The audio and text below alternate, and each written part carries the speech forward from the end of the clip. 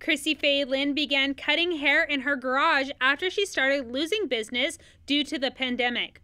Our reporter Donna Ramirez spoke with her to see how her new business model is holding up. Here in Echo Park, you'll find Chrissy Faye Lynn's open barber shop, a shop built in her garage with creativity and out of necessity. Last year, Chrissy only worked just 3 full months out of the year due to COVID-19 shutdowns. With the help of her girlfriend, she's now open for business in her own location. My place of business was completely shut down. I had no access to it, so I'm glad I grabbed my things when I did because I was able to make this happen. I would not have been able to survive if I didn't have this little garage.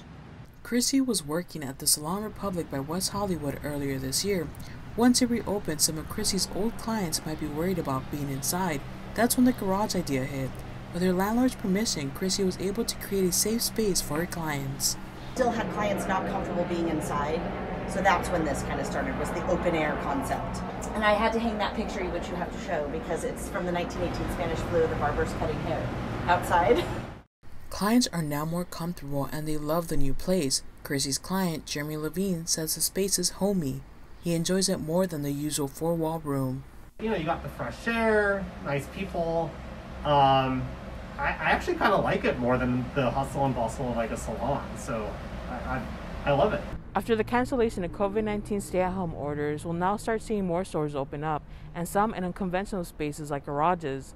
Donna Ramirez, Valley View News.